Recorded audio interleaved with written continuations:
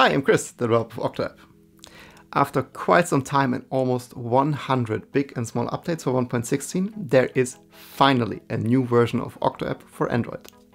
I published the iOS version earlier this year, and since then Android was still lagging a little bit behind because it was stuck with 1.16 while iOS was already at 1.17.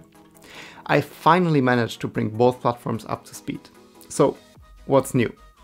A lot of work has been done behind the scenes, but there are two main features I want to quickly highlight.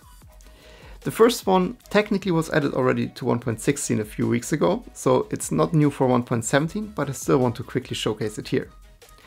OctoApp now supports Octo Everywhere's live links, so if you want to share your webcam feed to a friend, you can now use OctoApp's webcam share button to create a live link.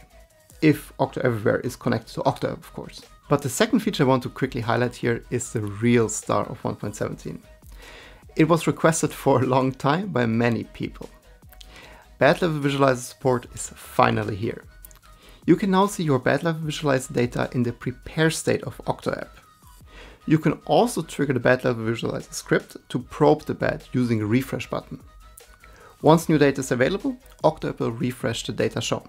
This is 1.17. I also started a new big project that will most likely take the rest of the year. OctoApp 1.18 is hopefully ready around Christmas. So what is in 1.18? For now, I want to keep that a secret, but it's the most requested feature by far. If you don't want to miss OctoApp updates and tutorials, make sure to subscribe to my channel. Since a few weeks, I'm also streaming my hobby projects and printer builds every weekend. Feel free to drop by.